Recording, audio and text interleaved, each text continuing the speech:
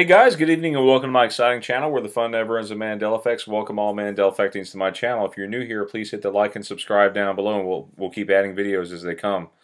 And I love all of your guys' ideas. If you have a suggestion, please put it in my inbox. I may not be able to get to it right away, but I will do my best to publish your videos as soon as possible. This one comes to us tonight from Nathan Norbius, and I know this one for a fact, okay? He says, "Hey buddy, I wanted to tell you that I have just discovered a new huge Mandela effect for me. I was looking at a page of secondhand objects and saw a console that in my old timeline did not exist, the Nintendo Wii Mini, launched in 2012 to 2013. I am a great fan of video games, and today I had never seen it. This model today there is at the secondhand shops in my country, Spain. That's amazing."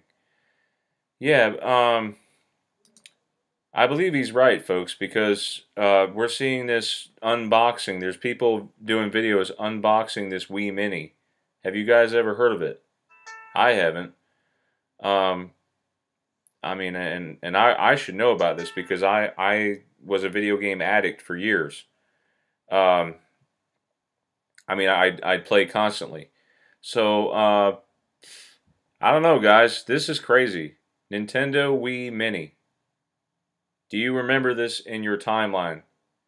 If you do, go ahead and thumb down the video. If you don't remember it like me, hit the thumbs up, okay?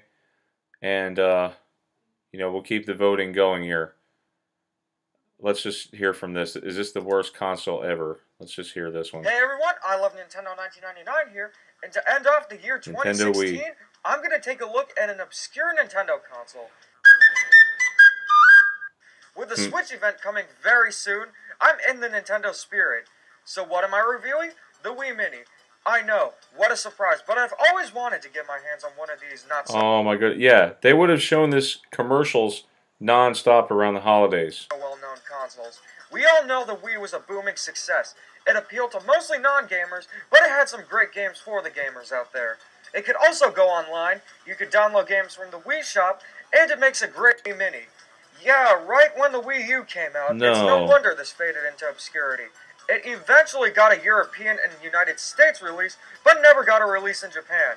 If the Wii Model 2 made some cuts, what did the Wii Mini do to save its price? Because after all, this was only $99. No, I don't remember that, man.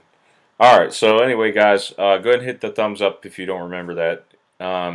Thanks, guys, for checking me out. Hope to see you tonight at the show, 9:30 p.m. Thank you. Have a great Mandela Effect night. God bless.